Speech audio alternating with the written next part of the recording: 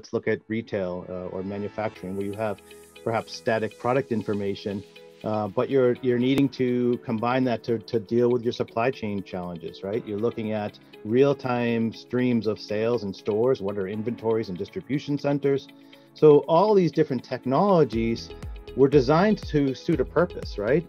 And the different data technologies that they've implemented probably work fantastic in that sort of micro view of what their task is, maybe inventory management at a distribution center, for example. But when you start looking at, how can you build a 360 view, operational dashboards, and trying to take the big picture look,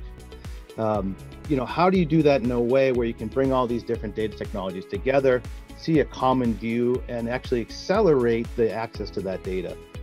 with a lower latency, so that you can actually offer to the consumers of your data better services, but you can also offer to the application builders a more streamlined process to actually deliver those services and develop those services and be more responsive and agile to the changing conditions that we see right now.